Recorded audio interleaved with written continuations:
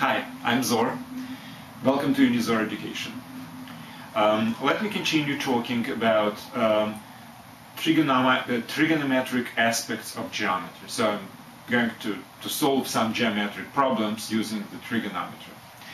Well, in this particular case, I'm not attempting to solve like any problem. However, it probably can be categorized as a nice illustration of geometric property using the trigonometry. I will be talking about the lengths of circumference of the circle and the area. And we know the formulas, right? So the circumference is 2 pi r, where r is the radius, and the area is pi r squared.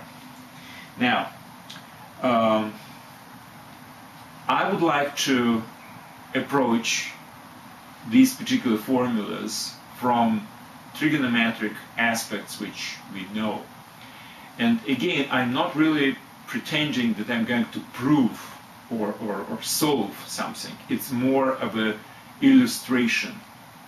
Now, in one of the previous lectures, the one which was about trigonometric inequalities, I have derived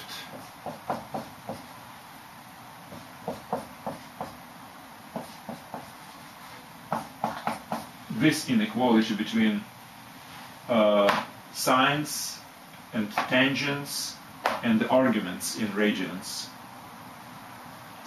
Now, this formula was actually based on certain geometric properties, and that's why it wouldn't be correct to derive geometric properties from the formula. However, as an illustration of this particular fact, which just proves that there is no like internal contradiction in the theory, I would like, based on this particular inequality as given, I would like to derive these formulas for the circumference and the area of a circle. Now, to do that, I have to basically define what is the circumference and what is the area. And now, these aspects were actually touched in the geometry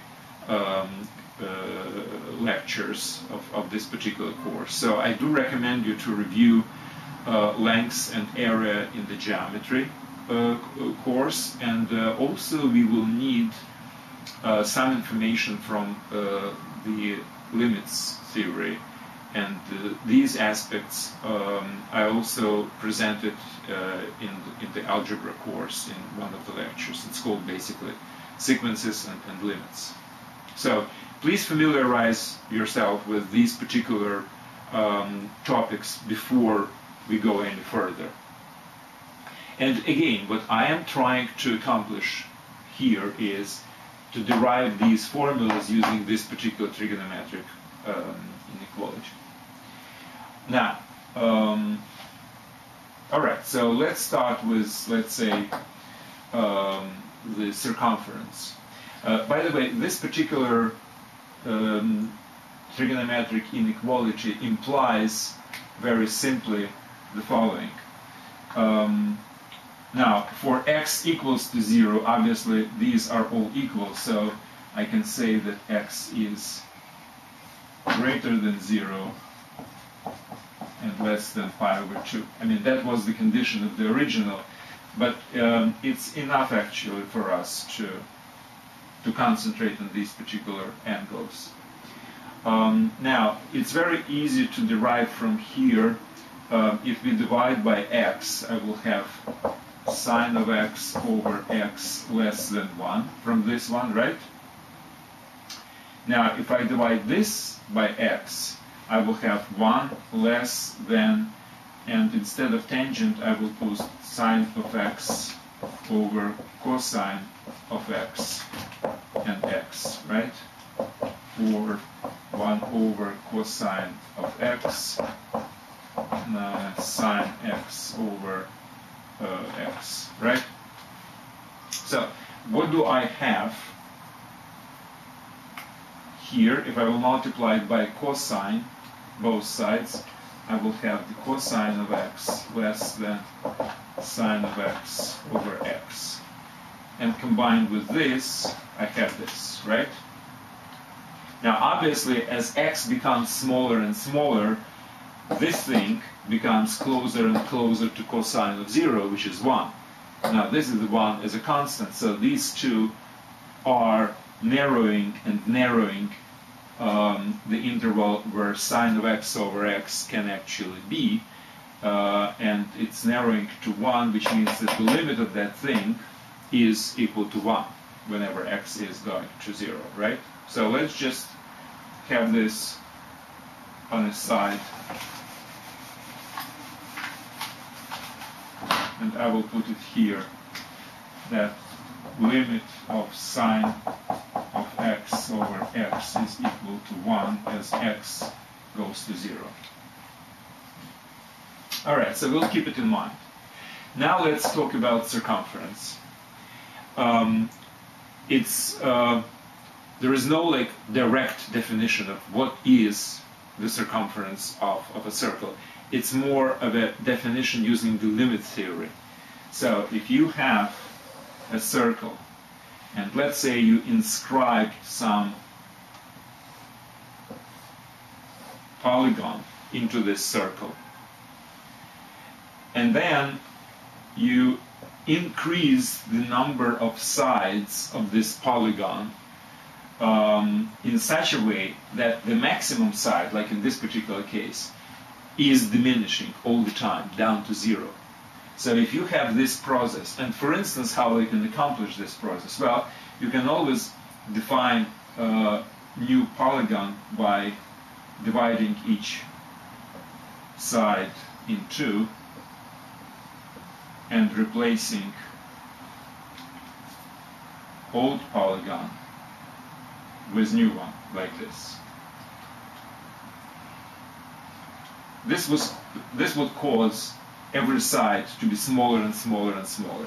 Now, as this process continues infinitely, so the sides of the polygons are getting smaller and smaller down to 0, then we can say that the limit of this process is the circumference.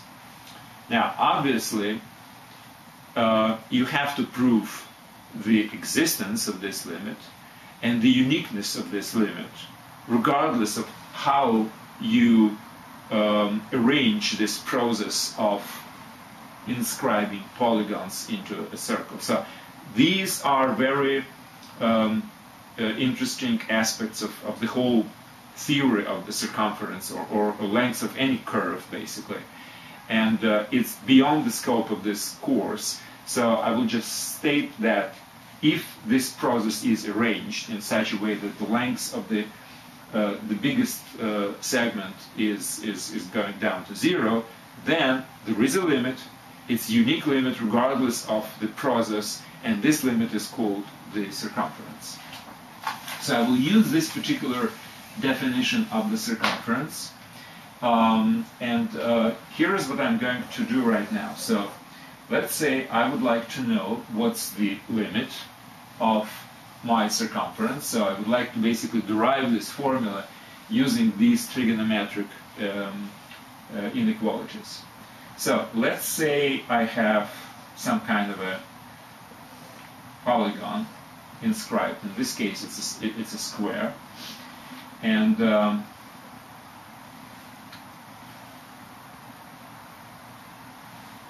now, in this particular case, the number of sides is, let's say, n. Now, on this particular drawing, n is equal to 4. Now, and let's consider this to be a regular polygon with n sides inscribed into a circle. Now, regular polygon is the one which has all the sides equal and all the angles are equal. So in this case, all the angles are 90 degrees and all the sides are equal because it's a square. Now, what exactly is this particular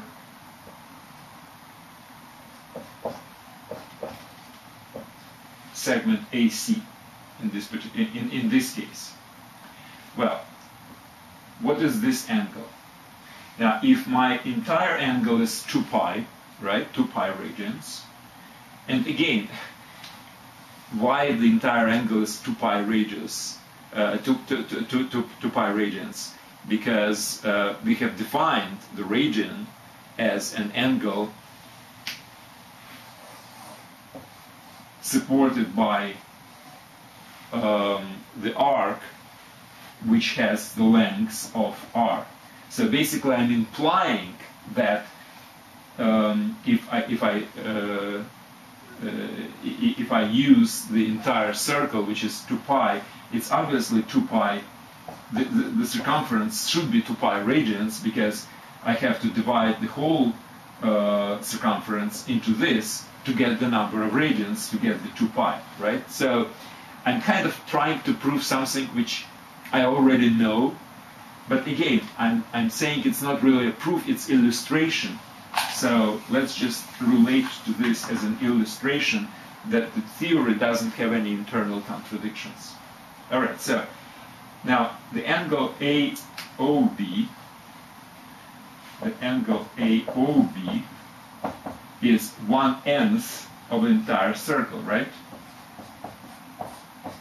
Since this is my n-sided regular polygon, then this particular angle AOB is 1/n because it's supported by one side.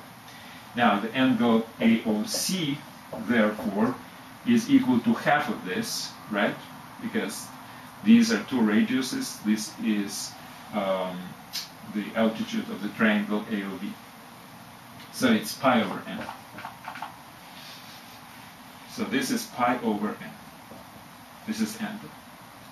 Now, OA is radius, so AC is equal to r times sine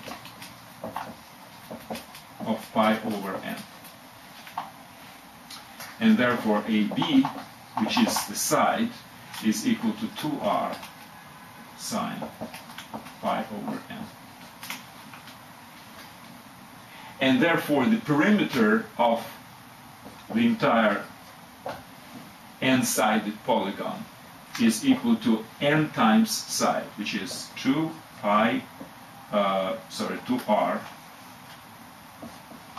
n sine pi over n.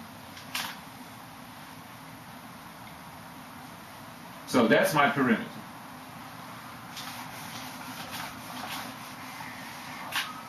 So what I was saying was that if I inscribe regular polygons one after another with increasing number of sides, let's say I divide each side in two, like from 4 sides, from square I go to 8 sides, then to 16 sides, etc. That will reduce this length of each side. So what's the limit of this? What's the limit of 2rn sine of pi over n as n goes to infinity? Well, we can say it slightly differently. 2r, that's the multiplier, and limit doesn't really depend on it. Then limit. Then I will have sine of pi over n divided by pi over n. Now, as n equals to infinity. Now, I have this pi, it's an extra pi, so I have to multiply by pi to neutralize it, right? So sine of pi over n divided by pi over n and multiply by pi, that would be exactly n sine of pi over n, right? N goes to numerator and pi will be reduced, so that's exactly what it is. Now, this is exactly the same as limit of sine x divided by x as x goes to 0, where x is pi over n, right? If n goes to infinity, pi over n goes to 0. So I can just say it this way, right? Which means that the entire thing has 2 pi r as a limit. Because this is 1. And that's what I actually wanted to derive, this same formula, which again, it's not like I don't know it. I know from the definition, basically, of the radian and some geometric properties. But still, it's interesting to illustrate the connection between trigonometry and geometry, which we already know. Now, the second part would be about the area, and it will be very, very similar, actually.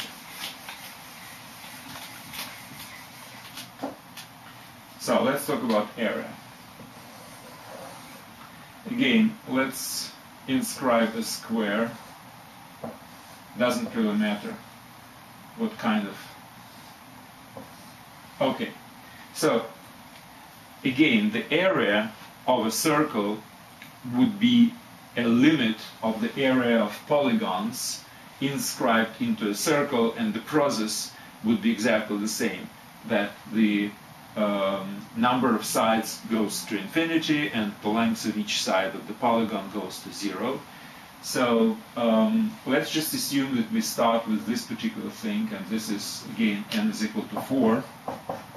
It's 4-sided polygon, and we're talking about regular polygons because it doesn't really matter which polygons we are inscribing. There is a theory which shows that it doesn't really matter what's the kind of polygons you're inscribing, as long as the length of the biggest side goes to 0. All right, now, so we have to approximate the area of this sector with area of this triangle, because as the number of sides increasing, the triangle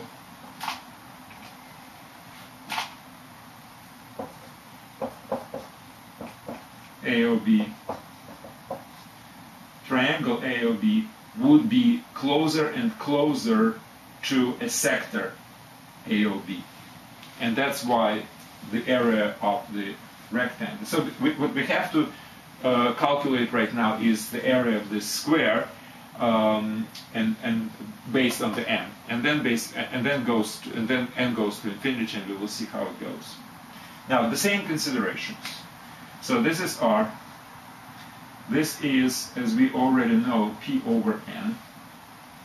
So AC is equal to r sine of pi over n, right? Now OC, which is an altitude, is r cosine pi over n.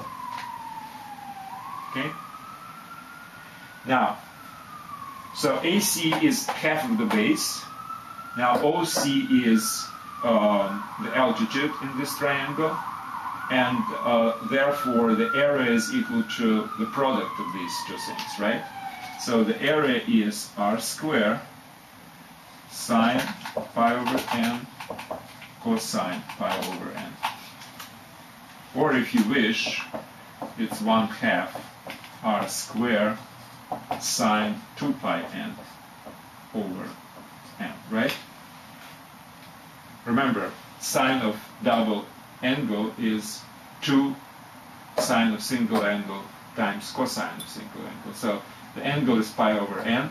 So 2 pi over n, if I would take the sine, it will be 2 sine pi over n and cosine pi over n. And I have 1/2, and that's why it goes this way.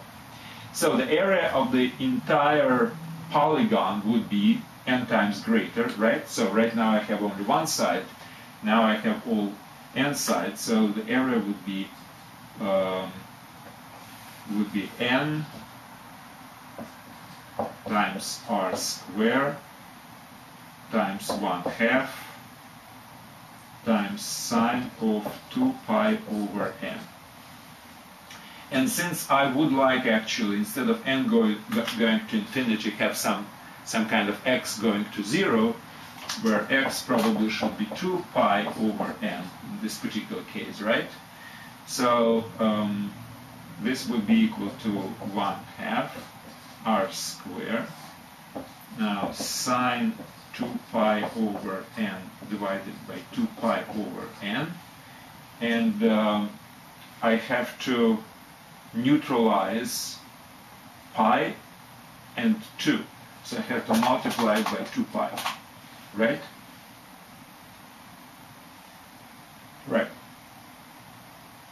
And now, what's the limit of that thing? Now, this is the variable which depends on this x, which goes to 0, which means the limit is 1. So I have 1/2 r squared, 2 and pi. So the limit is pi r squared, which is the area of the circle. So again, my purpose was to illustrate that there are no contradiction between the geometry and trigonometry, and obviously there should be none. But I think it's a nice exercise of how to basically bridge these two things together.